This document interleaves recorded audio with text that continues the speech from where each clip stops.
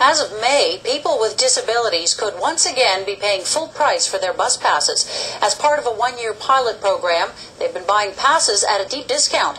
People who use the program say the cheaper bus fares have changed their lives. April Fong reports. 1 year ago, Laura Stewart's parents paid for her bus pass. Stewart has an intellectual disability, but today she's able to pay for it on her own, and it gives her a new sense of self. Really happy inside that I can get around the city like I do.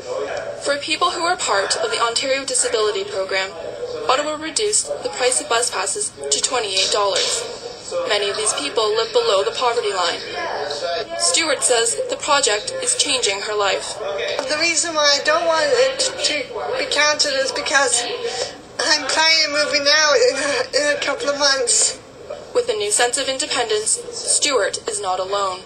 She is part of LiveWorkPlay, a group helping people with intellectual disabilities advocate for themselves.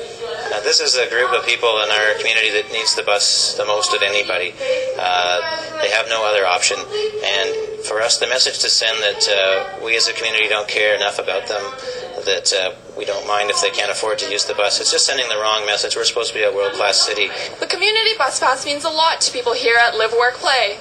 Now they're taking their plight to City Hall. A report was presented to the City Transit Committee today, evaluating the cost and benefits of the program. Along with LiveWorkPlay, 29 speakers came to make their case for the program. The committee heard their message. This committee is going to be unanimous in supporting this recommendation. We support persons with disabilities in our community, so not allowing them to speak today. The final decision will come with this year's city budget.